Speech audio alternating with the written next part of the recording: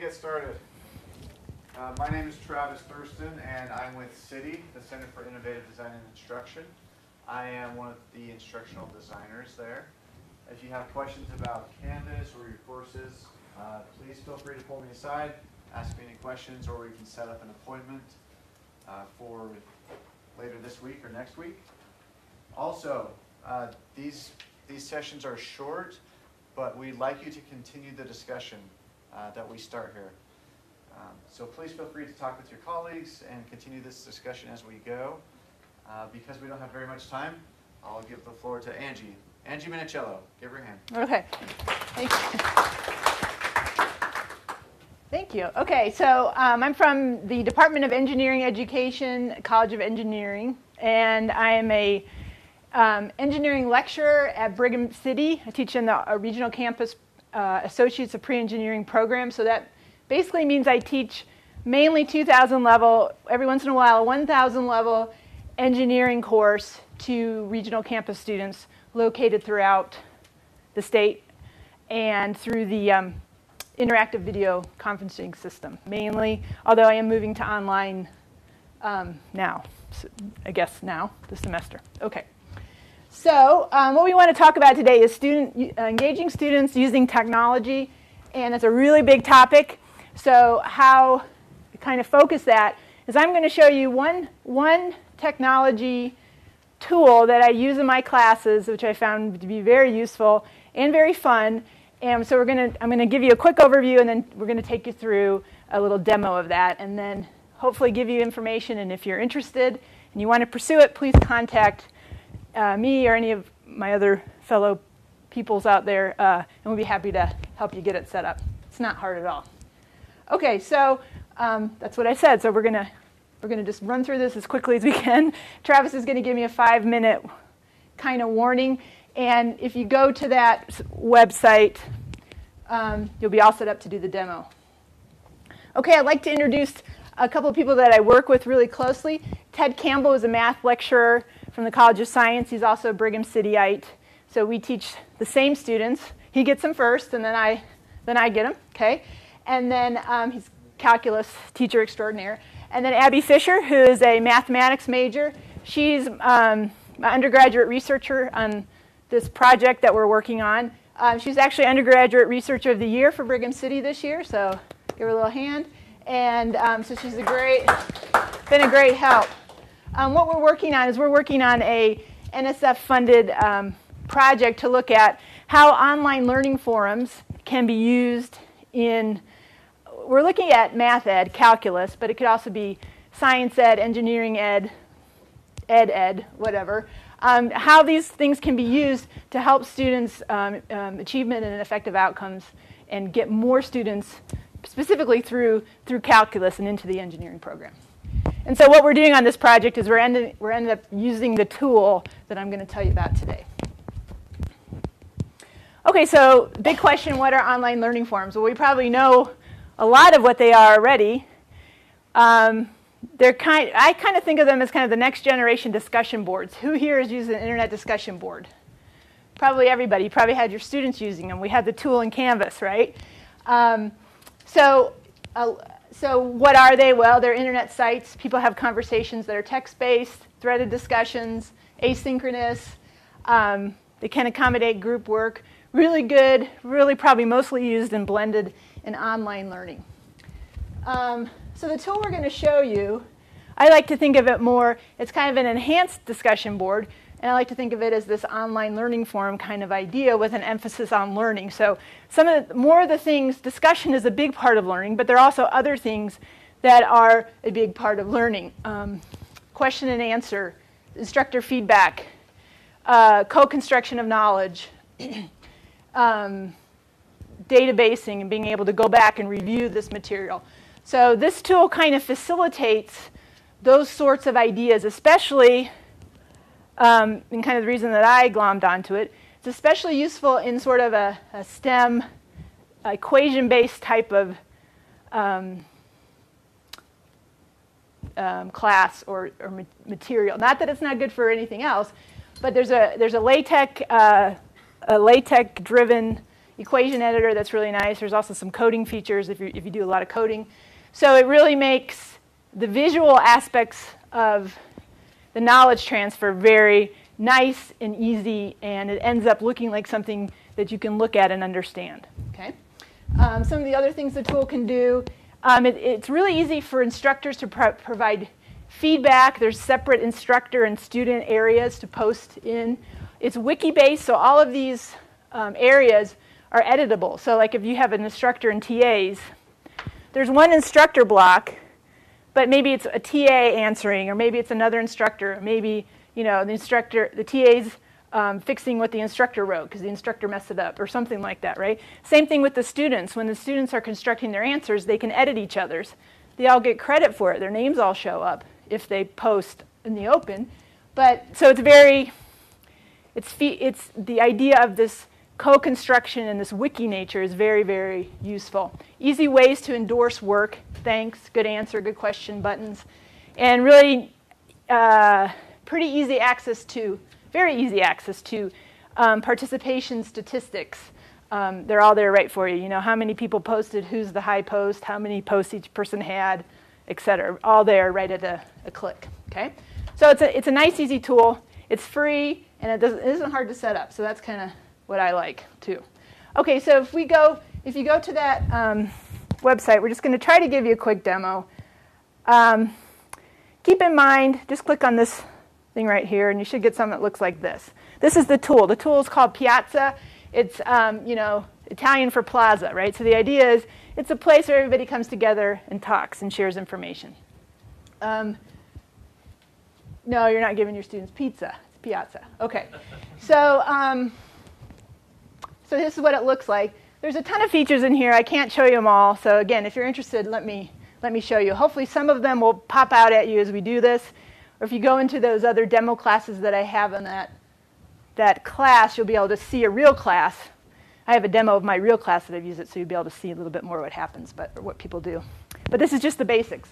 So for instance, even before I start class, as the instructor, I post this. I kind of pre-register everybody in my tool, right? So they get an email saying, click here so you can be in Piazza. And then they go to the site and they see this with my welcome message saying, hey, everybody, we're going to use this as our Q&A. This is going to be our discussion board. And if you have any questions, let me know. Immediately, I can have a student who responds and says, I'm a little bit anxious about using this tool. Is it hard? And then I can go and somewhat quickly respond. I can give her a response.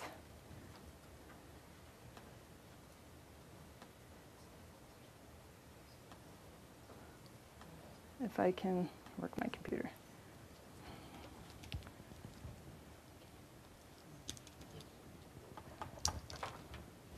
My screen's too small to do it that way. Okay. Because I'm just going to, what am I going to do here? Oh.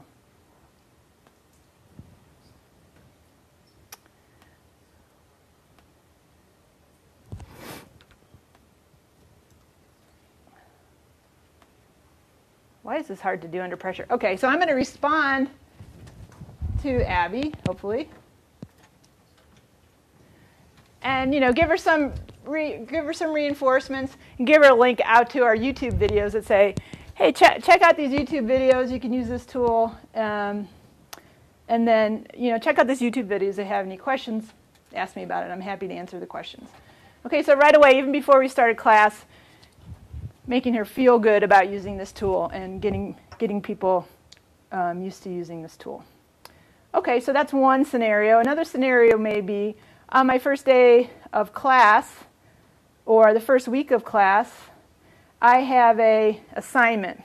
The standard introduce yourself to the rest of your class assignment. And it's really important, maybe not so much. I would say it's probably still important for a big face-to-face class because I guarantee you there are kids in that class that don't know the other kids in the class. They could be sitting next to somebody that they don't even know their name, right? It's really important for us that work out in regional campuses because, I'll have a student in Uinta Basin who's all by himself, and I'll have students in Brigham City and Tooele. how do we get them to not feel so alone? How do we get them to know each other and people in the class? So I may give them this, I give them this assignment in the syllabus that says, post an introduction to the rest of the class. Well, you can do that on a discussion board. You can do that on here as well. And then I'm going to go out to Piazza and I'm going to say, okay, remember that assignment that's sitting in your syllabus? Okay, now's the time to do it, and I want you to do it here, kind of a thing. And this can be done on the first week of class. So here's my post, kind of saying, okay, remember that assignment? Okay, now I want you to do it here in this tool. And it's also a good way to get them to start using the tool and getting them used to doing it. Okay, and then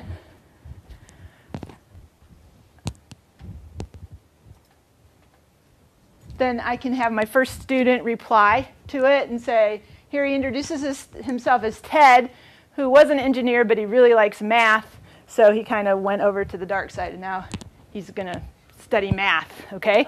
And so now everybody in the class knows that Ted is the math guy. If you have a question on how to factor, you go to Ted, right? If you have a question about the quadratic formula, you go to Ted, and right away Abby gloms onto that and says, aha, Ted's the guy that I want to study with, okay? So right now we have a connection between Ted and Abby, and they may not even be in the same city. Okay, so this is a real kind of easy way to do that. Okay, the third scenario is a poll. I'm going to try this. It didn't work last time, but let me see. Not that Piazza didn't work; it was my setup here. So there's a lot of polling software out there. I don't know how many people use polling software in their classes. Poll Everywhere. Or, okay, great. And they're a lot of fun, and probably for an in-class kind of a thing, Poll Everywhere is probably pretty good. I just want to show you that this will do polling as well, and it's also pretty nice. I haven't actually, I'm just going to show you a different view on my computer. Oh, but not my script. Okay, so 5 minutes. Okay, so let me just really quickly show you how you could do a poll in here. I could post a new note, and I can very quickly say, I'm going to make it a class. And one of the things I always have trouble with is office hours, because I don't do classroom, sit in my office hours. I do online office hours. And but I don't know what time to make my office hours until I talk to my students and figure out when they work, when they, when do they actually engage, right? I want to have my office hours at times when they can engage with me or with the material, not at times when they're at work or whatever. So I might do a poll that says office hours and choose the 2 best times.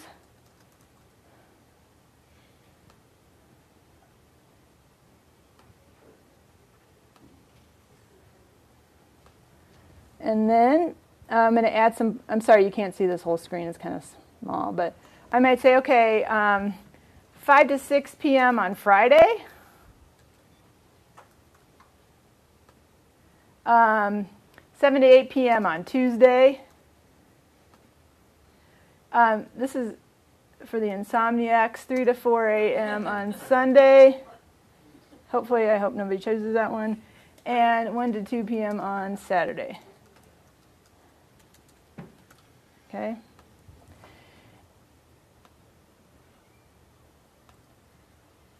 And I'm going to have it open now. I'm going to have them be able to look at it. And I think that's everything I need to do. Okay.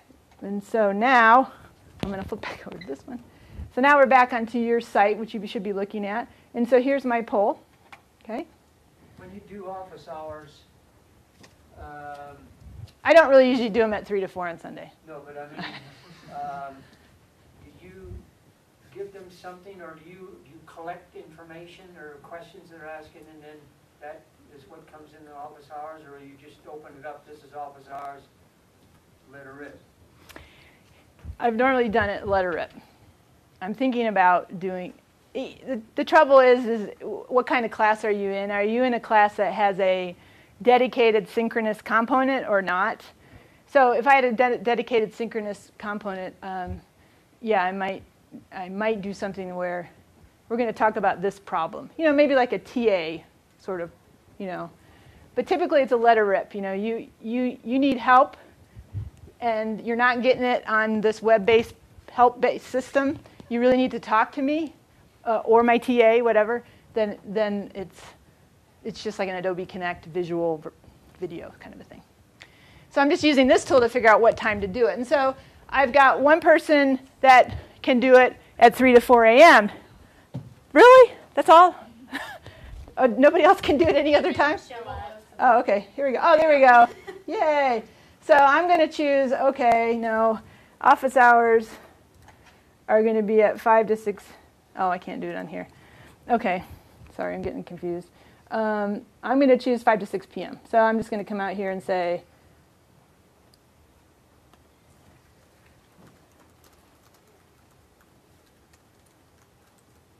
and now everybody knows that, well, if I can spell Friday, it'll be good. That Fridays is my online office hour. Sorry, Travis, I'm going to go just a hair over. You're okay. Okay. I'm going to post it.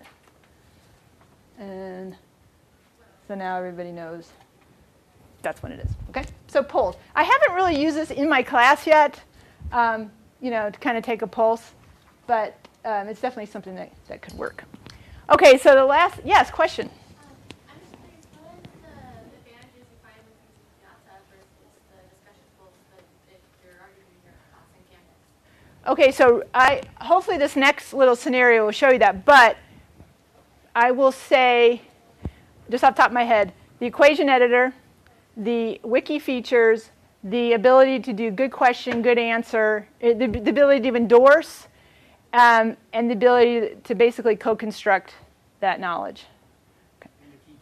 In addition to that question, this Piazza is developed for online discussion, so it's really it's not easy, it's not difficult to expect that it has more features, but because of the topic of usage and engagement, so how the Piazza engages the students better in discussions compared to old online discussion board in Canvas.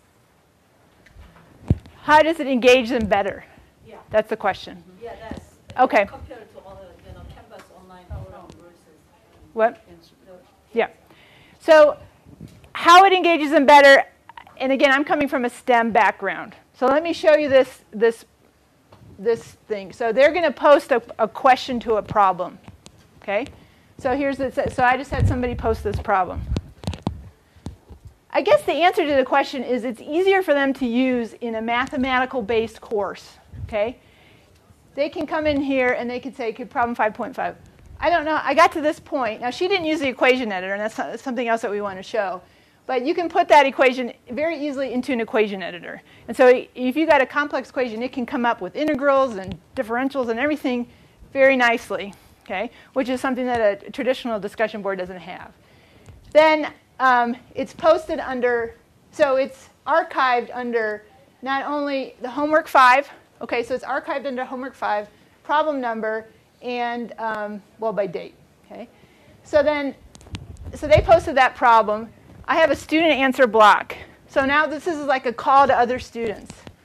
Okay, maybe it's 2 o'clock in the morning, and to be honest with you, that happens a lot, okay? Other students are working on their homework together, but they're not even in the same city, okay? So now I got another student who's editing it, and I'm sure they're answering this question, and their answer is going to show up here in this student box, okay?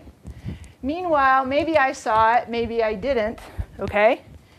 And hopefully I did, because I'm such a good instructor. And then I'm going to come down, and I have an answer. I'm going to give her some. I'm going to give her some guidance.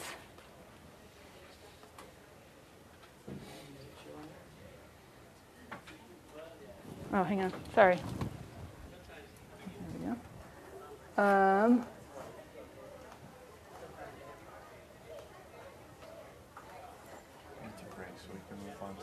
breakout sessions. Okay.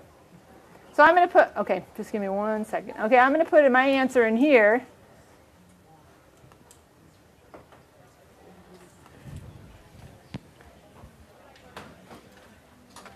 So I end up with something that looks like this. Okay? So I have a question, I have a student response, I have an instructor response, and then I have a follow-up. And so this is really the beauty that I see. It's kind of this ongoing conversation of marking student and instructor that you can't get on a normal discussion board. Okay? So if anybody's interested in using it, feel free to contact us. Okay? Thank you very much. Thank you. Thanks, Angie. Yep, sorry.